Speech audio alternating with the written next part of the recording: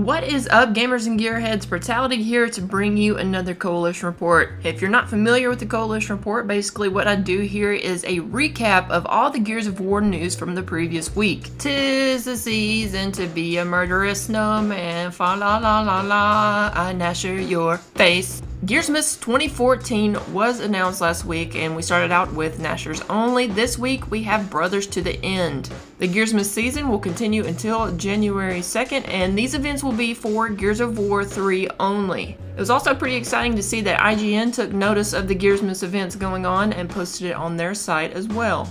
In competitive news, a 4v4 tournament, Stay Frosty, was hosted last weekend by Matters Gaming, and congratulations to Team Logic for the win. Now this next bit of news should be included in next week's episode, but since this episode is a little late anyway, I'm going to go ahead and include it.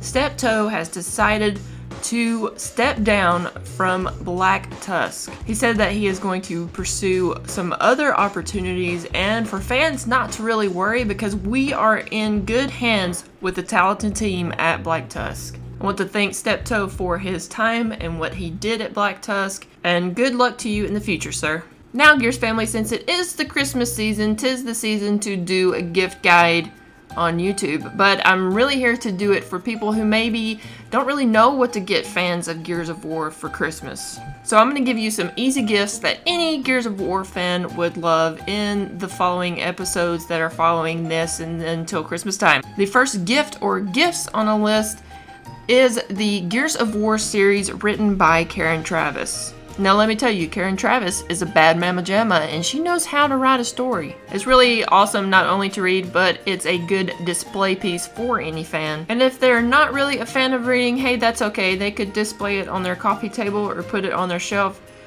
And when you do that, it says, hey, I have many leather-bound books, and my house smells of sweet mahogany, and I'm an intellectual who likes to read words from time to time.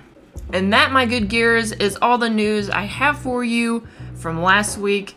I love you guys so much. Thank you so much for watching. If you want your gameplay included on the next Coalition Report, I definitely want to feature you guys and your Gears of War gameplay, so let me know if you have some footage that you would like to send over. Again, thank you guys so much for watching. If you enjoyed the video, please leave a like or even a comment, and maybe even subscribe if you're new to the channel. I would love to see more of you around here. Until the cog turns again, we'll have some more news for you next time.